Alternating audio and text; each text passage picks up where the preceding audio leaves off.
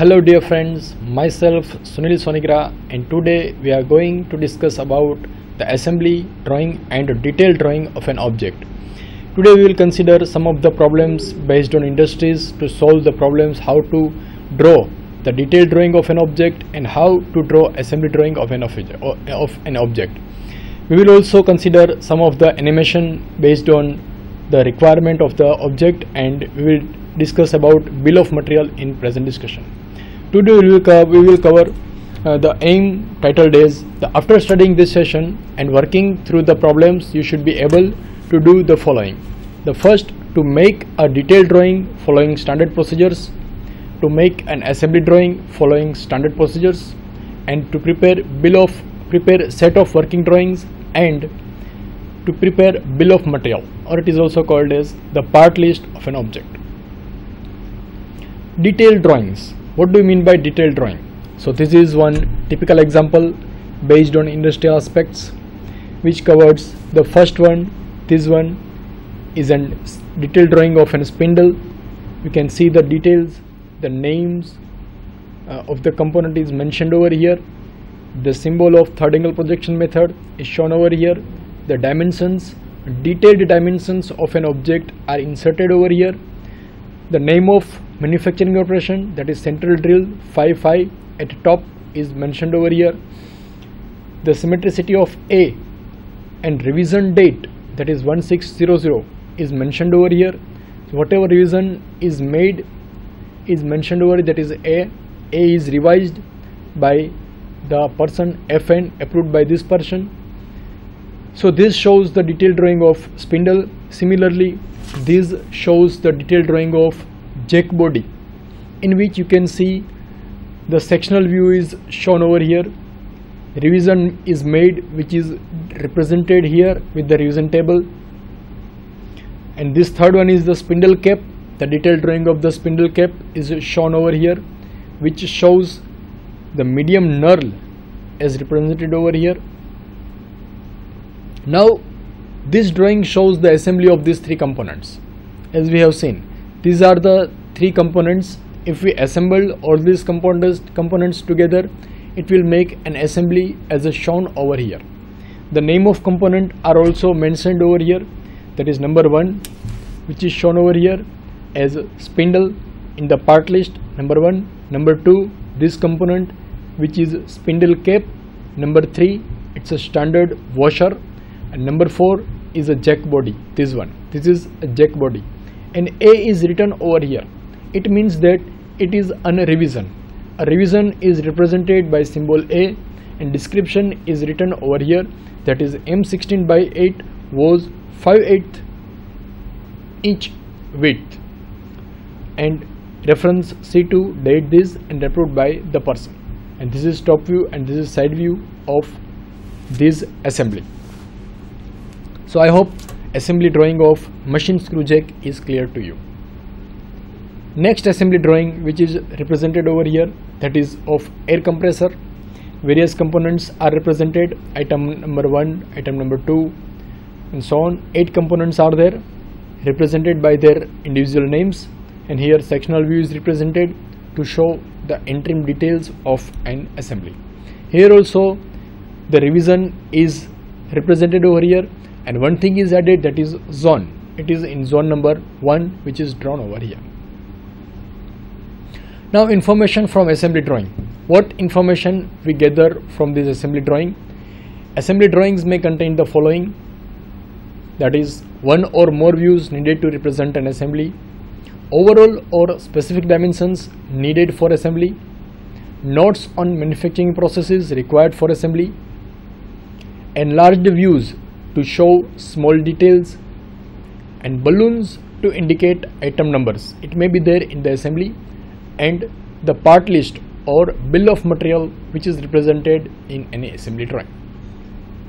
Now this is assembly drawing of Oldham's coupling, and it's an isometric view of Oldham coupling, which is used to connect two shafts, in which the axial movement may be needed to give, and axial flexibility could be given with this assembly. Now how this assembly works and how to draw detailed drawing and assembly drawing of this Oldham coupling, that we will see in detail after this animation. So in this animation we will see how this Oldham coupling works.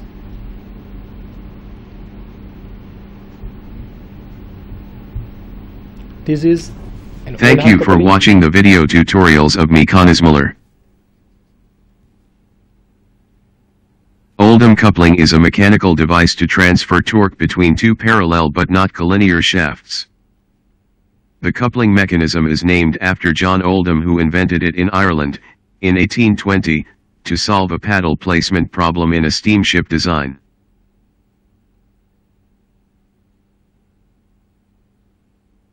Oldham coupling mechanism is a three-piece coupling mechanism comprised of two hubs and a center member. The center disc, which is usually made of plastic, transmits the torque. On the center disc, mating tongues are located on opposite sides and oriented 90 degrees apart. Drive groves are located on the hubs. The tongues of the center disc are fitted to the groves with small tolerance to prevent backlash. With time, due to friction, tongues may wear off. Since plastics are relatively cheap, it would be advisable to change them if backlash occurs. The middle disc rotates around its center at the same speed as the input and output shafts. Its center traces a circular orbit, twice per rotation, around the midpoint between input and output shafts.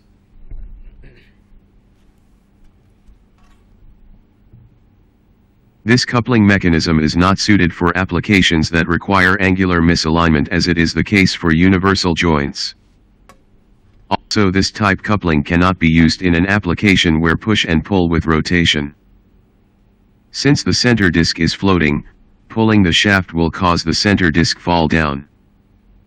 However, the Oldham coupling mechanism is the one of the best coupling for small robotic application, and they can be easily manufactured by 3D printers.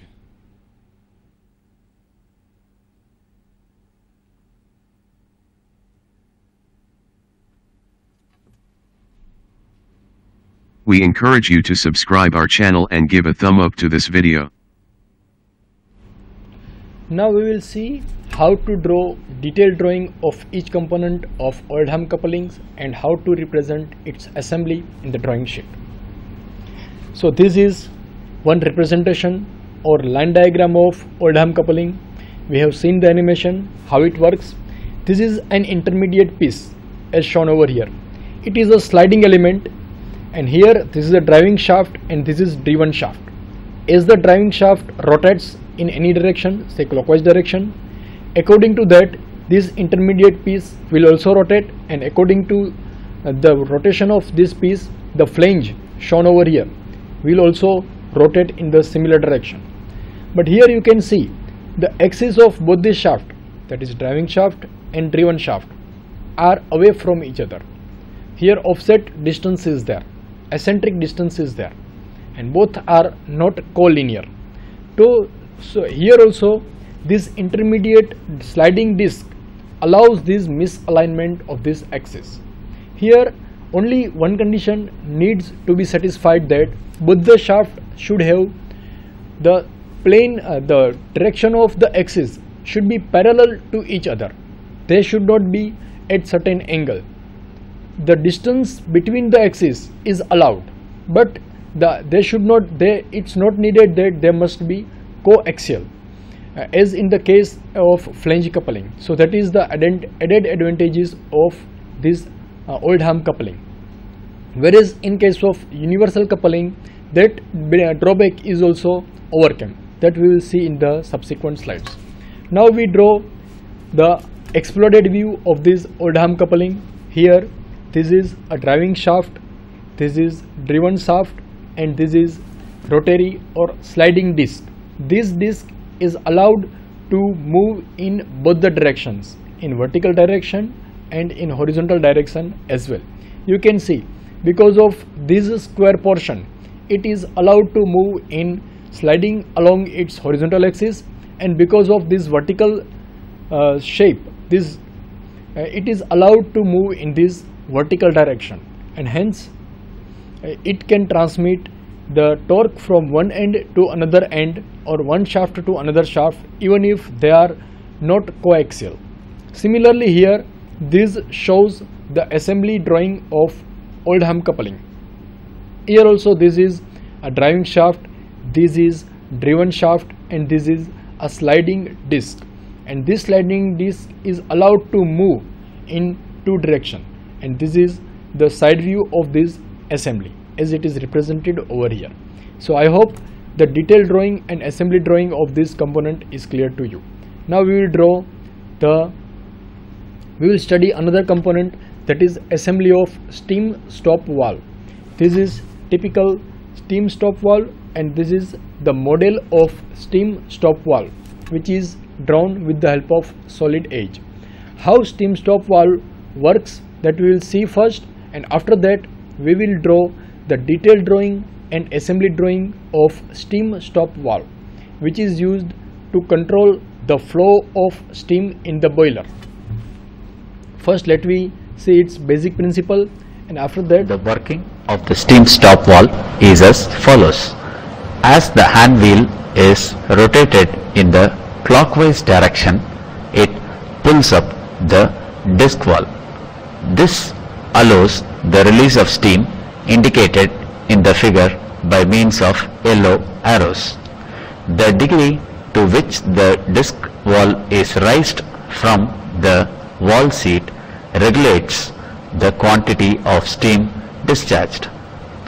If the hand wheel is rotated in the anti-clockwise direction, it reduces the clearance between the valve and its seat. This cuts down the quantum of steam and ultimately cuts off the steam supply completely once the valve engages the seat.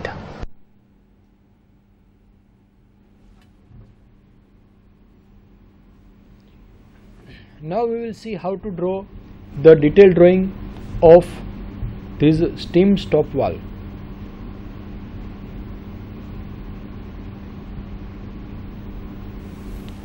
So this is the first component of steam stop valve, that is its main body.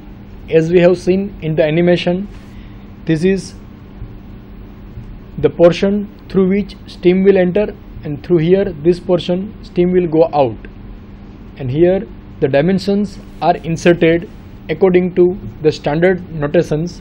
An aligned method of dimensioning is employed in this case as it is not much bigger drawing. And sectional views, sectional lines are represented where the material cuts the section, the dimensions. So this is the detailed drawing of body, you can see, and this is the detailed drawing of some other components. So second one, that is bridge, front view and top view with the dimensions. Third one is the gland, top view and so front view. After seeing these details, we will assemble these all the components together to make a complete assembly of steam stop valve. This is number 4, that is valve. This one is the valve. Number 5 is the bush. Then number 6, it's an hand wheel used to rotate the axis so that we can lift the valve and allow the steam to flow in the direction. And to control the flow of steam, this hand wheel needs to be rotated in either clockwise direction if we want to increase the flow, or in anti-clockwise direction to reduce the flow of steam. These are the other elements, that is 7 number is collar, number 8 is gland studs, and number 9 are studs. Here 4 types of studs are used. So the dimensions varies according to the needs. Suppose the 2 nuts are for gland studs of diameter 18, 1 nut for spindle having diameter 20 mm, 6 nuts for cover studs having diameter 20 mm, and 2 nuts for bridge studs having diameter 22 mm. So this shows the detailed drawing of each components of steam stop valve which is used in boiler to control the flow of steam. Now if we this is the bill of material for that, which includes the name of part, that is body, one quantity, material is cast iron, part number 2 is bridge, quantity 1 made up of cast iron, part number 3 is a gland 1 made up of cast iron, then number 4 is valve, one quantity, brass, then number 5 is a bush, quantity is 1, material is brass, then number 6 is hand wheel, quantity 1 cast iron, then collars, one quantity, mild steel, then gland studs, 4 sets of mild steel, and studs 4 sets of the material mild steel. So this is the bill of material for given details. Now if we assemble all these parts, this is one more example of universal joint. As we have seen, the Oldham coupling, in which one drawback is there, that angular misalignment of shafts are not allowed in case of Oldham coupling. So this universal joint is used, or universal coupling is used when both the shafts may be at any angle. Angular alignment, angular coincideness is also not required in this universal joint. Any shaft can be joined which are at any angle, which axes are at any distance, and to transmit the torque, this universal joint is used. Here you can see this is a model of universal joint in which these are the two shafts through this end, and another end the shaft is inserted over here, keyway is drawn over here, this is a keyway, this is a cut section of the universal joint, and here because of these angular movements, this assembly can transmit the torque at any moment. So before drawing the assembly drawing of universal joint, let me see an animation of universal joint. Coupling. This coupling, also called Hooke's joint, is used to connect shafts whose axes intersect. It has a central block which acts as a pivot member.